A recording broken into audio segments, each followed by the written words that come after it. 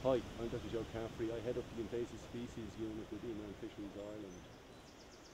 We're here on the banks of the River Barrow dealing with a high priority invasive riparian plant species.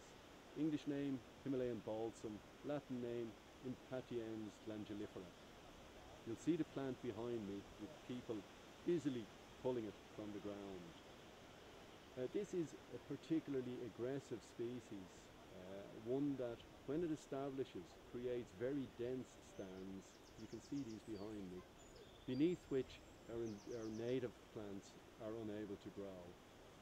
Along the riparian zone or the riverbank edge, it can cause bankside subsidence because when it dies back in winter, having killed the native species, there's nothing to bind the banks together. We're involved here today in a pilot program to attempt to control or even eradicate Himalayan balsam from large sections of the Barrow. This is a pilot program where we're using weaknesses in the plant's life cycle against itself. This is an annual plant. It has a very short life cycle.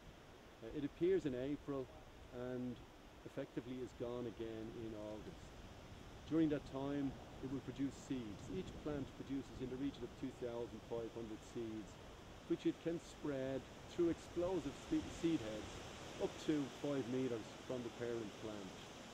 Along the river's edge, the seeds are blasted into the river, travel downstream, are washed up onto the banks, furthering the spread of the plant. So, the plant is short-lived. The seeds last for 1 or at the maximum 2 years. So they are viable for at most 2 years. This is another weakness for an invasive species. And perhaps the weakness that's most useful to us is the fact that the plant has a very shallow and weak root system.